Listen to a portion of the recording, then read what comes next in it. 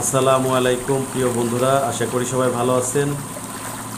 BD fish ফার্মের পক্ষ থেকে আমি শরীফুল ইসলাম শরীফ আমি আপনাদের সবাইকে জানাচ্ছি অনেক অনেক শুভেচ্ছা এবং সেই সাথে যারা নতুন খামার করতে চাচ্ছেন বা নতুন শুরু করেছেন তাদের জন্য অনেক অনেক শুভকামনা। আশা করি সবাই ভালো আছেন। সেই ক্ষেত্রে আজকে আমি যে ব্যাপারটা নিয়ে আপনাদের সাথে কথা বলতে চাচ্ছিলাম সেটা হলো আমার এই যে বর্তমান যে ট্যাঙ্কটা দেখতে পাচ্ছেন সেই ট্যাঙ্কের মাছগুলোর বয়স হলো আজকে 2 মাস 17 দিন। বর্তমান ওজন 7টা থেকে 8টা কেজি। আমার এই ট্যাঙ্কের পানির ধারণ ক্ষমতা 1,24,000 লিটার। এখানে মাছ আছে আপনার 14,000 পিস। প্রতি লিটারে অ্যাভারেজ প্রতি লিটার 1 লিটার পানিতে 9 লিটার পানিতে একটি করে মাছ তেলাপিয়া। তো আমি এখানে দিয়েছিলাম আর অনেক বেশি মাছ, সেটা আমি আবার 1 মাস পরে এখান থেকে কিছু মাছ বাকি মাছগুলো আমি সরিয়ে নিয়ে গেছি আমার পুকুরের জন্য। তো এখন বর্তমান সময় এখানে 14,000 মাছ আছে। তো এই মাছগুলো দেখতেই পাচ্ছেন। আলহামদুলিল্লাহ, আমি আমার মাছের যে গ্রোথ এটা নিয়ে আমি সন্তুষ্ট। আশা করি ইনশাল্লাহ সামনে আরও অনেক ভালো ফলাফল পাবো বা ভালো রেজাল্ট পাবো। আরও অল্প কিছুদিন অপেক্ষা করতে হবে।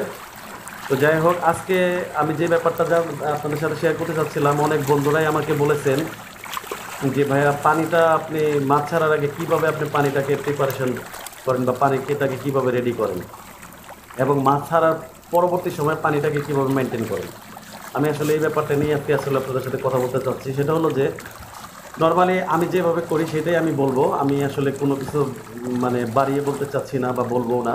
সেটা হলো যে মাছ ছাড়ার পূর্বে আমি যেভাবে পানিটাকে রেডি করি, নর্মালি প্রথমে নতুন পানিটা হাউসে দেওয়া হয়।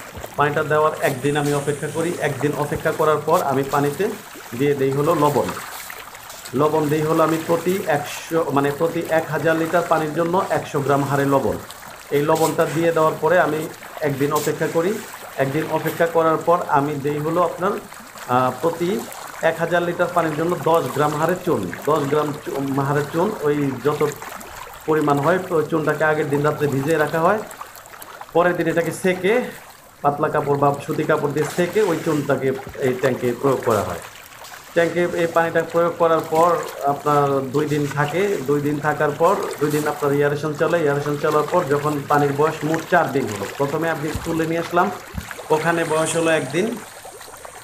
1 দিন পরে লবণ দিলাম, সেখানে হলো 2 দিন। 2 দিন পরে আমি চুন দিলাম, তাহলে মোট হলো 4 দিন। 4 দিনের দিন বা 5 দিনের দিন আমি দিয়ে দিই হলো প্রোবায়োটিকটা দেওয়ার পরিমাণ হলো নর্মালি আমি যেভাবে দিই প্রতি 1,000 লিটার পানির জন্য 1 গ্রাম হারে প্রোবায়োটিক আমি ব্যবহার করি আপনার যে বাজারে পাওয়া যায় পাউডারটা, যেটা আপনার যে SKF কোম্পানি পন্ড কেয়ার নামে যেটা পরিচিত, সবাই যেটাকে চিনে পন্ড কেয়ার নামে, ওই প্রোবায়োটিকটা আমি ইউজ করি। সেটা হলো যে আমি প্রতি 1,000 লিটার পানির জন্য 1 গ্রাম হারে প্রোবায়োটিক এবং 100 গ্রাম করে চিটাগোর, 1 গ্রামের জন্য 100 গ্রাম চিটাগোর, এই হারে আমি প্রোবায়োটিকটাকে সন্ধ্যার পরে ভিজিয়ে রাখি এই ট্যাঙ্কির পানি দিয়েই। তখন দেখা যায় যে আমি এই পানিটা 1 ঘন্টা ভিজিয়ে রাখার পর সন্ধ্যার পরে বা রাত্রে 8টা-9টার দিকে আমি পুরো ট্যাঙ্কে ছিটিয়ে দিই। দেওয়ার পরে আপনার এটা এয়ারেশন চলতে থাকে। এয়ারেশন চলা অবস্থাতে আপনার 2 দিন থাকে। 2 দিন থাকলে পানিটা মোটামুটি সুন্দরভাবে রেডি হয়ে যায় এবং ফ্লক তৈরি হয়ে যায়। 3 দিনের দিন আমি মাছগুলো এখানে ছেড়ে দিই। তো মাছ ছাড়ার পরে নর্মালি পোনাগুলো যেহেতু অনেকটা পথ জার্নি করে আসে বা অনেক ধকল যায় পোনার উপর দিয়ে, সেই ক্ষেত্রে পোনাটাকে ছাড়ার পরে 24 ঘন্টা রেস্টে রাখা হয়। 24 ঘন্টা রেস্টে রাখার পর আমি 24 ঘন্টার মধ্যে অন্য কোনো খাবার দিই না পোনাকে। 24 ঘন্টা পোনাটা যখন রেস্টে থাকলো, তারপর আমি এটাকে ধরেন আমি 24 ঘন্টা পরে দিয়ে দিই হলো প্রতি 1,000 লিটার পানির জন্য 50 গ্রাম করে লবণ। এটা হলো প্রাকৃতিক অ্যান্টিসেপটিক, জাস্ট এটা হলো আপনার জীবাণুনাশকের কাজও করে অনেক সময়। তো ওইটা দেওয়া হয়। এটা দেওয়ার পরে আমি ধরেন আপনার এইভাবে চলতে থাকে, তারপর থেকে আমি খাবার দেওয়া স্টার্ট করি। তো এইভাবে খাওয়ানোর পর 3 দিন বা 4 দিন পার হয়ে যায়। তার 3-4 দিন পার হওয়ার পরে আমি আবার জীবাণুনাশক করে ফেলি, যেটা জীবাণুনাশক বাজারে অনেকটা পাওয়া যায়। অনেকে ক্রিমসন ব্যবহার করে, অনেকে পলগার্ড ব্যবহার করে, অনেকে মাইক্রোনিল ব্যবহার করে। যাই হোক, ওই জীবাণুনাশকটা দিয়ে দেওয়া হয়। জীবাণুনাশক দেওয়ার পরে তো আপনার আসলে নর্মালি যে প্রোবায়োটিকের যে কাজ বা প্রোবায়োটিকের যে উপকারী ব্যাকটেরিয়াগুলো সব তো মরে যায়। তো উপকারী অপকারী সব ব্যাকটেরিয়াই মরে যায়। তখন আসলে ওই প্রোবায়োটিকের যে কার্যকারিতা তখন আর পানিতে থাকে না। এটা ধরেন যে আপনার 48 ঘন্টা পর্যন্ত জীবাণুনাশকের যে গুণাগুণটা পানিতে অক্ষুণ্ণ থাকে, তাই 48 ঘন্টা পার হওয়ার পরে আবার নতুন করে প্রোবায়োটিকের ডোজটা করতে হয়। তো নতুন করে প্রোবায়োটিকের ডোজটা করা হয়ে সম্পন্ন হয়ে গেলে আবার এইভাবে পরবর্তী 7 দিন পরে আবার প্রোবায়োটিকের ডোজটা সেম এইভাবে কন্টিনিউ করতে হয়। তো এইভাবে কন্টিনিউ করলে আপনার মনে করেন যে মাছ চাষে আর কোনো সমস্যা হবে না। আর নর্মালি আপনি সপ্তাহে একদিন, আমি যেটা করি সপ্তাহে একদিন লবণের একটা ডোজ রাখি। ওই প্রতি মনে করেন আপনার প্রতি 1000 লিটারে 50 গ্রাম লবণ, এটা নিয়মিত দিয়ে যায়। অনেকেই বলে টিডিএস এর মাত্রা কম বেশি হলে বা কি হয়, অনেকেই এই ধরনের কথা বলে। যাই হোক, আমি ওইটা আসলে কখনো ওইভাবে ভাবিনি।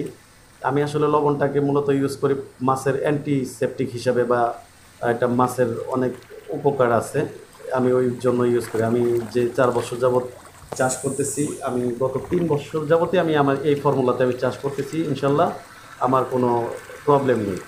তো সেই জন্য আমি যেভাবে পানিটাকে প্রিপারেশন করি বা পানিটাকে রেডি করে নেই, সেইভাবে আপনাদের সাথে শেয়ার করলাম। তো জিনিসটা হয়তো আপনাদের যদি হয়তো কারো উপকারে আসে তাহলে আসতে পারে।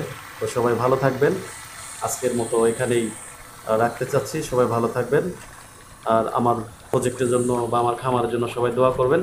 সবাই ভালো থাকবেন। আল্লাহ হাফেজ।